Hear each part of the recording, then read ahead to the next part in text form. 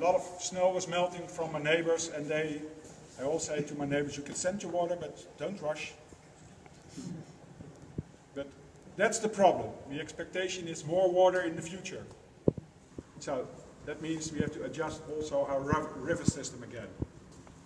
So, for example, take obstacles away, then we can dredge the riverbed so you can process more water.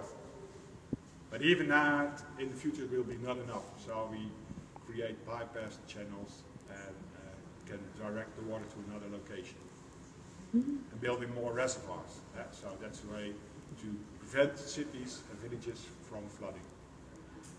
So give some land back. So it will not benefit everybody, but you have to come to the country and make it flood-proof for the next few generations again. NAP, normal sea level rise. Pull the land, yeah, that's 40%. So we have to pump also constantly the water out. It starts to rain, you can pump some harder. But even there is a limitation to that. For example, in this area, the water board of Delftland, they have 103 pumping stations, but even then, it's on some points, it's not enough. So that's why we build on small-scale flood areas, so we can direct the water into that. So we create more nature, and only sometimes you flood it with the water.